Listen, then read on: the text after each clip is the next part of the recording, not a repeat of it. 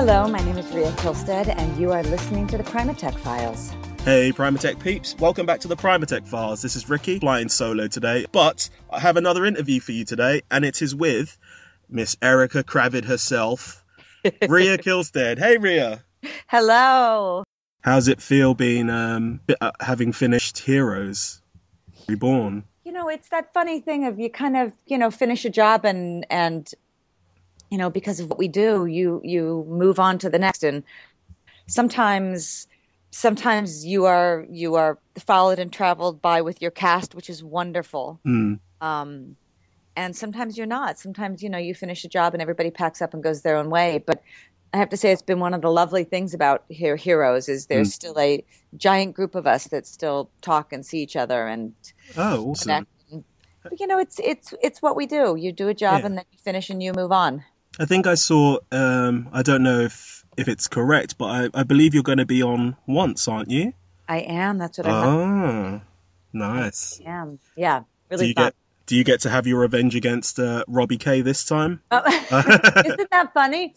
Rob and I were both in Los Angeles, and we literally had dinner I don't remember what day it was, one day last weekend. I had a bunch of the cast over for dinner, and Robbie said he was leaving the next morning to come up to Vancouver. And we just started laughing. I said, all right, well, I leave on Tuesday to go up to Vancouver. And we did. We met down at the hotel bar together up here, which was great. But no, we don't have anything together on once. Okay. No, all of my stuff is with Jennifer Morrison. Okay. Gonna have to start catching up. Okay. I will. Let's start off with, can you give us a little introduction to yourself for our fans? I'm sure they know a lot, but why not? Sure. I live in Los Angeles. I am at the moment in Vancouver working and kind of go back and forth. I worked for years. I took a chunk of time off to stay home and have kids and kind of came back to work and have been back at it for the last 4 or 5 years. That's a good, vague, general. So, before we get into Heroes Reborn stuff, how much of the original Heroes had you seen beforehand? Not a lot, to be perfectly honest. I had seen some of it in bits and pieces as it aired. I'm not much of a big, I guess I am a big television watcher now, but kind of in the more cable world and the more binge watching world.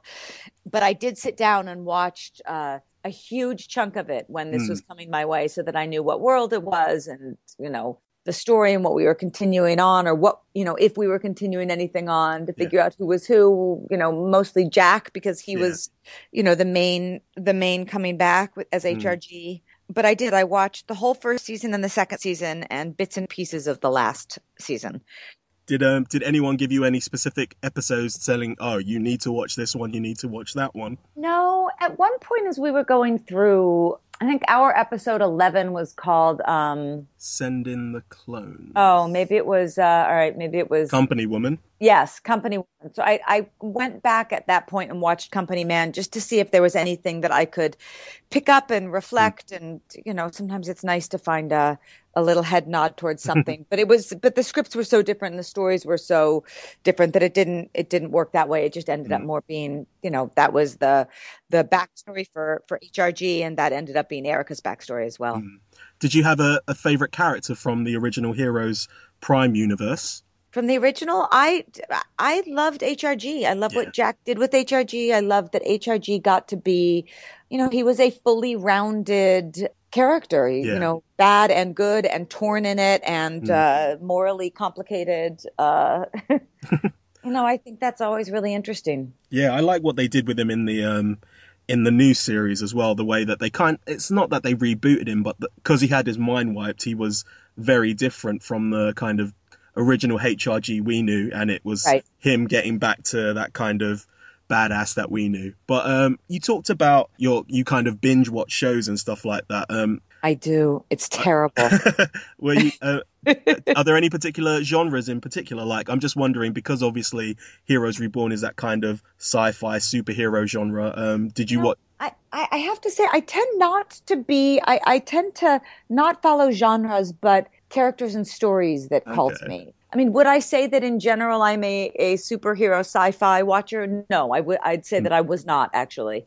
But it really is character. If something Yeah. is, really great, complicated, interesting, character and story, I'm in. Mr. Robot has been my most recent, and I have to say that, and I can't binge watch this because it really is only every week, but I'm absolutely obsessed with and hooked on American Crime, Okay. which is not the OJ Yeah, one. yeah, the other one. Yes, which is true old school rep, and the stories are amazing. They're incredibly well directed and shot in such an unusual, non-traditional network television way, and the acting is spectacular. I mean, I love them. I'm addicted. Let's get on to Heroes Reborn and the role of Erica. What was it about Erica that kind of piqued your interest? Well, I love that you asked that like I had choices. Like they said, you can play whatever part you'd like, which is unfortunately not how it works, or at least not where I am in the food chain. But really fun to think about playing somebody who everybody at first glance is going to look at as being, the baddie, and really be able to give her reasons and her focuses, and she's very clear about what and why and what she's willing to bend. And it's fun to play a bad guy. You get all the best lines. Nobody's a bad guy, right? You all come from it just through your lens. I know, and I got some good button lines, didn't I? Yeah, definitely. Could you recall anything about the audition process? Like, what was the asides? And kind of sometimes people have just given us like the original name that they had for the character. So God, I don't remember what the original name was. that's fun. But I do know I was given sides, and it was really just it was a monologue, a monologue scene where this character, and I knew very little about her. They give you, 3, 4, 8 pages, whatever it was. I think it was 4 or 6 pages. And, she was clearly and then as an actor, you go at it and you just make up what you think this comes from, so that you can try to, build up someone who's living and breathing. And she was, the sides were filming herself like as if giving a speech, but then constantly editing herself, kind of stopping and going, okay, wait a minute, that didn't work. Let me try it again this way. And I couldn't go into the audition. I don't remember if I was working or just, so I taped it at home. So just took full advantage of that, of playing and, like how you do a tape at home, which is, you work on it and you redo it but I just kind of left it all on the same thing. So that was a blast. Nice. And then sent it in, and then I think I didn't hear for a while. And then I think I did hear, and they were doing something different or a bigger name, or I don't even remember. You try to develop a thick enough skin that you go, okay, fine, I did the audition. Now I'm forgetting about it and moving on. And then I got a call one morning saying, can you be at the studio this afternoon to do to do the scenes again with the casting director, put them on tape for kind of network and studio to see. And I thought, oh, fuck, really? In how many hours? I mean, I think I was, in sweatpants on my way back from taking kids to school, and oh, shit, okay, yes, I can. I haven't looked at the scenes in weeks, but I managed to, pull it together enough and went and did that. And then I still think it took ages. And then I got a phone call saying that I had the job. And, you have those two parts of your brain that part of me was, thrilled, super exciting and fun to get a great job. And then the other part, the practical work part, going, wait a minute. I have no idea who this character is. I have no idea what the story is. Oh my God. And I start when? So that's, that's what I remember from the process. That's all right. I vaguely remember that you were kind of the last main character to be cast. And I remember thinking, oh, this is going to be interesting, especially with HRG around. And me and Lilith were like theory crafting what was going to happen, and it just went in a totally different way, and I loved it. But one of the fun things is, as soon as kind of that happened, I got a call from Jack, right after I think he got told and announced, because he and I had worked together the year before and played husband and wife on something. So I got this lovely call saying, all right, come on back, let's go, which is really nice. Awesome. So, how much of the story were you kind of told beforehand, or were you told in pieces as the writing process went on? I had a long talk with Tim Kring and James Middleton and Peter Elkoff, I think were the three on the call, kind of saying, so here's what we are thinking for Erica. Here's the world that we're thinking is, these very powerful tech people who have made their billions in the tech world and who can kind of somehow skip the political system that exists because they've never existed within those confines, and they are so successful that they're used to creating their own rules and dynamics.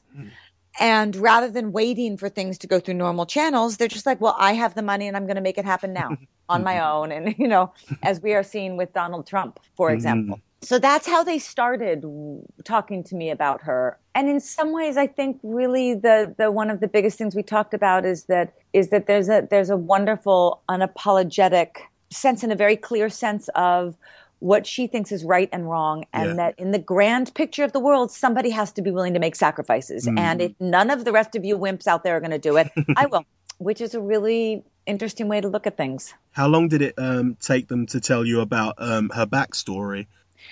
A long time. I kept asking. I just kept thinking that I think it makes a difference to an audience to know where somebody's coming from, because then it gives you an opportunity to love to hate them, or to the more human they are, the more complicated your feelings are about them. And that's really fun as an audience member. Did you have your own theories as to what led her to being the way she was before you found out? I did. They were very wrong, but it doesn't matter. That's fine.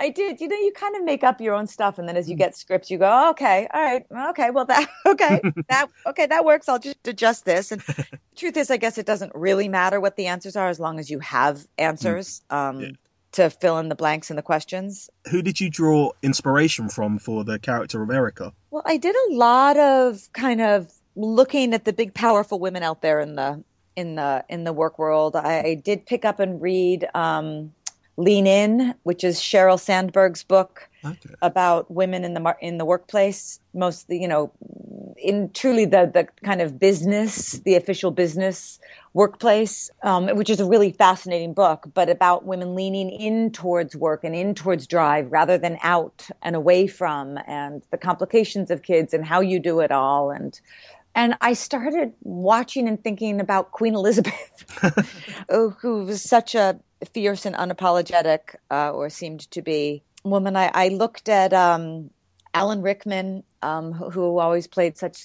fantastically full, complicated baddies. And I'm a political. I read and follow politics and news and sports. So I did a lot of newspaper reading of kind of the powerful CEOs out there. If there was an article and there was something going on, I just kind of kept my ear down. Okay. I think some of that stuff sticks when you're working, and some of it rolls right off of you and doesn't. And you never know what the right thing is going to be. Did you have a favorite scene that you were a part of, and then also a favorite scene that you weren't a part of that you'd like to bring up? Well, favorite scenes. I loved all the stuff I got to do with Eve. I thought with Eve Harlow, I thought she and I have great kind of energy and chemistry together, and those were just fun to play into. I had a fantastic day on set with Greg Grunberg and Eve one day. Which, had moments where we were crying with laughter, tears rolling down our face, can barely pull it together just because every once in a while it happens. And those are always so fun. And Jack and Henry, I had a day with Jack and Henry, another one where everybody had more fun playing and laughing, and that's just a joy. Particularly loved. We had directors. I was crazy about Gideon Raff, who directed 6ix9ine. I thought he was spectacular. I think my favorite, not scene, but my favorite moment from Erica was the moment when Taylor walks away. She has that brief moment where she seems like she's going to break down, and then she kind of just like stiff upper lip, like fixes her jacket and just gets on with it. I really love that scene. That moment was like a really good moment for me. We've also got Greg Grunberg coming to London next week, so this weekend. So hopefully I'll try and grab an interview with him sometime at a convention. Oh my God! Well, he is. He is one of the funniest men. He'll just have you laughing. so lovely and so hilarious. And how about Henry? Everyone, we always ask everyone about Henry because we absolutely loved him and his dynamic with Aislinn as well. We dubbed them the Frady Cats. Yes, so terrific. And look, everybody loves Henry. Henry's so funny. He's so game. He's so, he's just terrific. Look, it was a terrific cast. I loved our cast. I really, really did. I think Henry's in LA this week and leaves tomorrow, and I'm so disappointed that I'm in Vancouver and missing him. But it was really, every once in a while you just have the blessing of a really great group, and we're a very different, eclectic group. Everybody kind of comes from different worlds in the world of acting. You have Jack, who's been a true journeyman, actor forever. You have Henry, who comes from the world of improv and a far looser, crazy place and background than us. It's just a really great mixed group, and when everybody brings different things and everybody comes at things, differently. I think Eve and I are both pretty serious, so we come at our work in a constantly in class and studying and working on stuff, and it's everybody has their own. It's great. It seems that way, like from all the photos and the behind the scenes stuff. It seemed like you guys were always having a good time, and we know there was a lot of karaoke sessions and oh my God, and the like. So yeah. Well, yeah, Toru is a karaoke fanatic.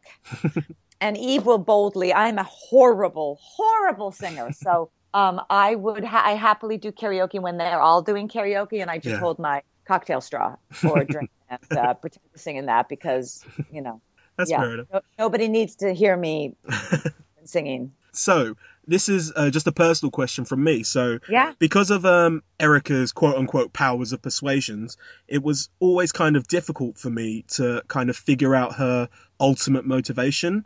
I thought there was the three main kind of reasons why she was doing what she was doing, and to me it was because she hated Evos, she wanted to save humanity and just humanity, or was it solely just because of Taylor? Do you have any insight? Well, you've obviously got insight into that, so. Well, I think that Erica really felt like she was making choices for the better good of humanity and the existence of the world. I mean, I really think that she believed deep down that whatever horrible choices she had to make and whatever numbers of people had to die in order to guarantee that we're not just saving the world for another 150 years, but we are rebuilding a world that will now be sustainable and be able to live beyond.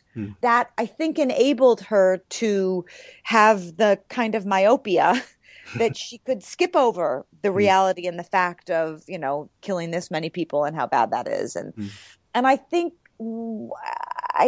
it was not because of Taylor. Okay. I think that she wanted Taylor to come with her and to be on this journey with her. But I think some of the choices she made were not, which were not the choices I have made as a mother. She did not make them for her daughter first. Okay. And also one more thing, getting into Erica's head. If the plan had succeeded and humanity was saved, would Erica still have Harris Prime next to her as her right-hand man? All right. Well, first of all, the plan didn't succeed. I know. Oh, damn. Wouldn't you have Harris next to you as your right-hand man all the time? Definitely. Yes, absolutely. Yes. Clay and I regularly joked about what was really going on between Erica and Harris. We have this, we've had this not running gag, but we've had this idea that we would kind of want to pitch to whoever we can. But Heroes, all the auxiliary content that you've got the graphic novels, the ebooks, the games. There's one thing that they haven't covered, and that's audio drama. And I think with you and Harris or Clay doing an audio drama, I think would be awesome because of just that silky smooth voice, and then we could get to know. And then he sings. Have you heard singing? No. Oh my God, look him up on YouTube, or I don't know where it is, but the man sings and has a beautiful voice. Oh, yeah, awesome. I'm just telling you. So yeah, we're gonna pitch that to whoever we can, but yeah, it's gonna be. I think it would be great, just to because I think there's a really interesting backstory there between the two of them, and you obviously have your your version. We're not going to ask you. We can keep that just in case. Okay, we hang on to that. Yeah, no, I mean, that was one of the, we never, Erica never learns, or you never see her learn about Clay, about Harris's death, and he did everything for her. Yeah. I will say, I did not mean to leave Clay out of that. I loved working with Clay. He and I had a blast together. Do you think Erica would have let the tears flow, unlike with Taylor? I don't know. Fair enough. I don't know. I don't think she's not much of a teary woman, but she's not much of a crier. Okay. But there would have been a moment and a crack. Okay. For sure. Awesome. So, I think we've taken up more than enough of your time. So, is there anything you'd like to plug, whether it be your Twitter or Facebook or any projects you have upcoming? No, I'm not much of a big plugger, but no, and thank you. And this has been an absolute pleasure. Thank you very much. So I'd like to thank you, Rya, for taking the time, for coming on and having this interview. And I hope you guys found the interview entertaining and informative. And until then, download the podcast, save the world. Download the podcast, save the world.